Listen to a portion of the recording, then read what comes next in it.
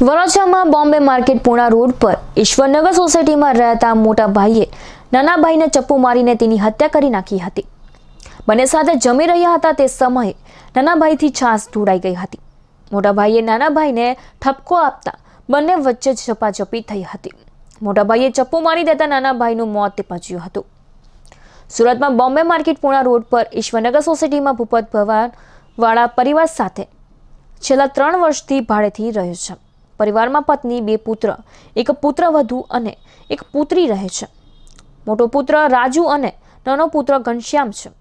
બંને રત્ન કલાકાર છે। મંગળવારે રાતે 10 વાગે રાજુ અને ઘનશ્યામ સાથે જમવા માટે બેઠા હતા। ઘનશ્યામથી છાસ ઢોળાઈ ગઈ હતી। રાજુએ ઘનશ્યામને કહ્યું કે છાસ કેમ ઢોળે છે, ત્યારે ઘનશ્યામે સામે જવાબ આપ્યો કે ભલે ઢોળાય, તને ક્યાં સાફ કરવાની છે, મમ્મી અને બેન સાફ કરશે। રાજુએ કહ્યું કે તારે જ સાફ કરવી પડશે અને અત્યારે જ સાફ કર। ઘનશ્યામે સાફ કરવાની ના પાડતા રાજુએ એક તમાચો મારી દીધો હતો। તેનાથી બંને વચ્ચે ઝપાઝપી થવા લાગી હતી। રાજુએ ઘનશ્યામને ચાકુ મારી દીધું હતું। ઘનશ્યામને છાતીના ભાગે ચાકુ વાગ્યું હતું।